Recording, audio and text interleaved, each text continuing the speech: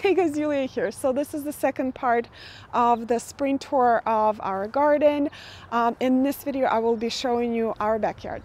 So the backyard is a little bit of a fail. It's still very beautiful, but this is not what I had in mind for this front bed right here. I actually planned to have purple, pink, and white tulips here. But specialty varieties like the fringed or the parrot. And as you can see, I got very few of what I wanted.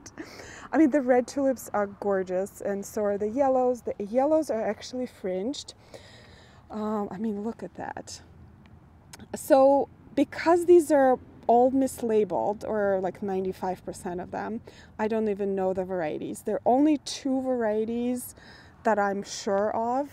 Is this white one right here, which is signature fringed, and it is stunning. The fringe on that, it looks like frosting to me.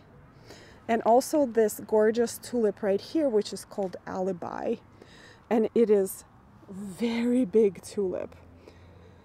So some of them haven't opened yet, so it's going to be a surprise.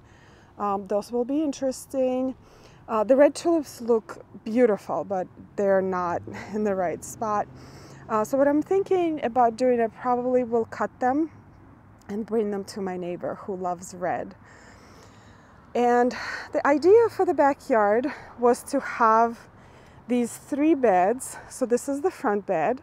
Then there is a bed right there, and there is a bed all the way in the back, and have layers of different types and colors of tulips, but kind of in the same color scheme, the pinks and purples and whites, but it did not work out this year, and it's okay. I will try again next year.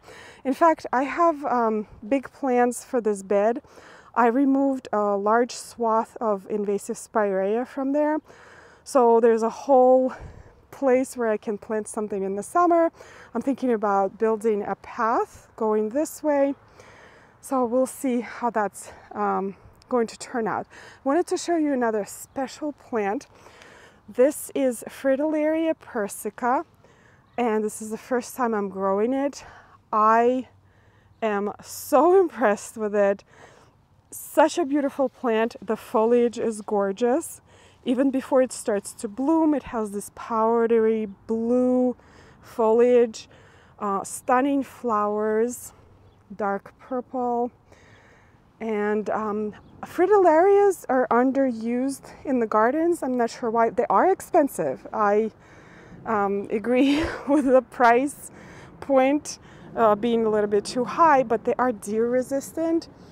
They are perennial. This is a checkered fritillaria right here. Also, first time growing it. I've seen it grown before, but it is such an adorable little plant. And this is my second bed of tulips in the backyard. This combination is called Night in Paris, and it's absolutely beautiful. The white, the pink, and dark purple.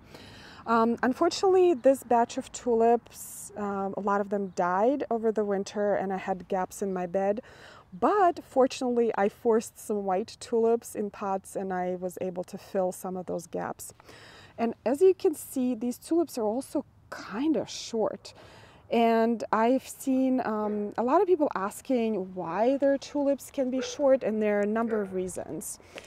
So the first reason is short chill period. Tulips need a certain number of days in the cold to produce a nice flower quality.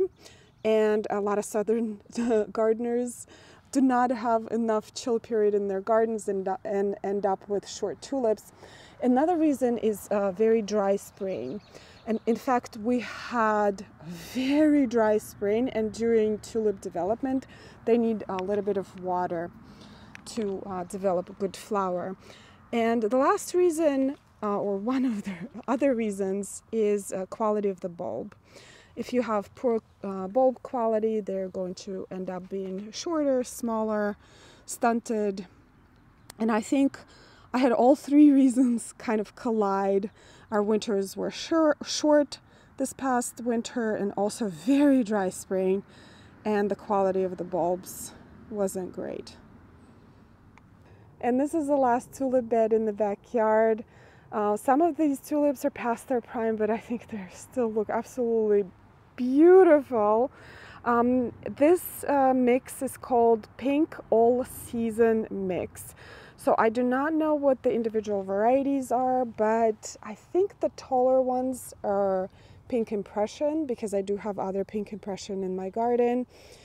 And they are big, you guys. So I had some broke in the wind. I mean, look at the size of this. They're so beautiful. They are 400 tulips here. So when you're planting your tulips this fall, you can imagine what 400 tulips in the grouping looks like. I actually had 500 in the box, but 100 of the bulbs were not good, so I had to toss them.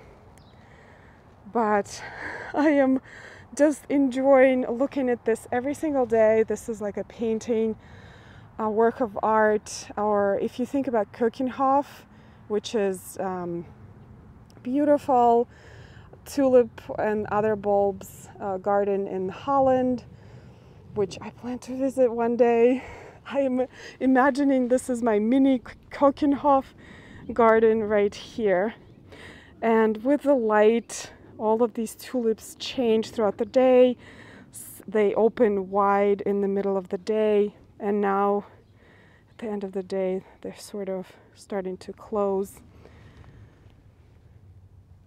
But I think digging all these holes was absolutely worth it.